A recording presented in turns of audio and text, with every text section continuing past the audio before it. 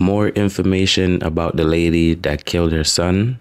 Let's get into it. We get a lot of cars left here, so we probably wouldn't have noticed it for a couple days. Police say this is surveillance video of 27-year-old Janet Garcia showing up at this Ridgefield tap house, parking her car Wednesday.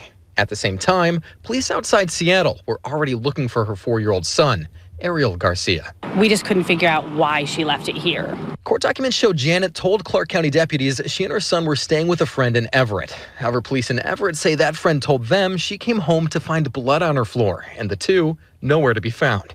During the interview, investigators tell us Janet said the blood came from her son's head after he fell out of bed, and she left to take him to the hospital, which she claimed was taking too long. So she dropped him off at an unknown friend's house in Seattle.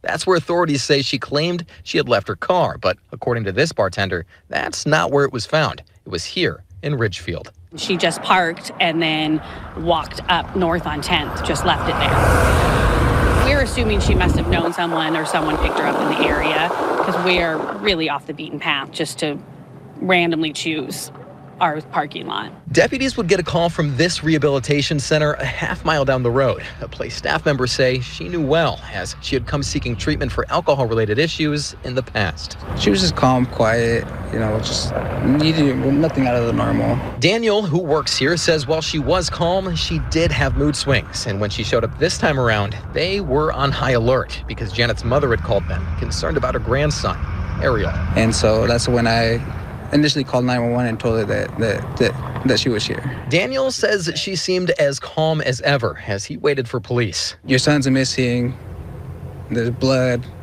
and you're just out here, like nothing happened.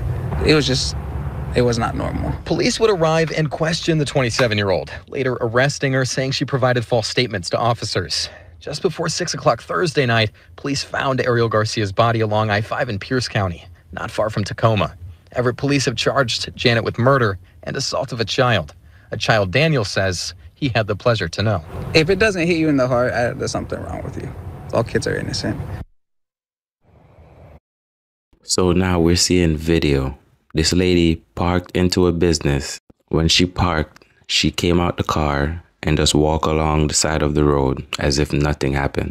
There is a place close by where she parked the car, where she stayed before, because I believe it was a retreat for people who have alcohol issues. That facility stated she wasn't welcome. She didn't call them, she wasn't invited to come to the facility, but she went either way. While she was there, she was speaking to everyone as if she didn't just kill her son and drive his body in the car and parked it in a business parking lot. This lady is sick. Let's hold her for the rest of her life in that one-room cell.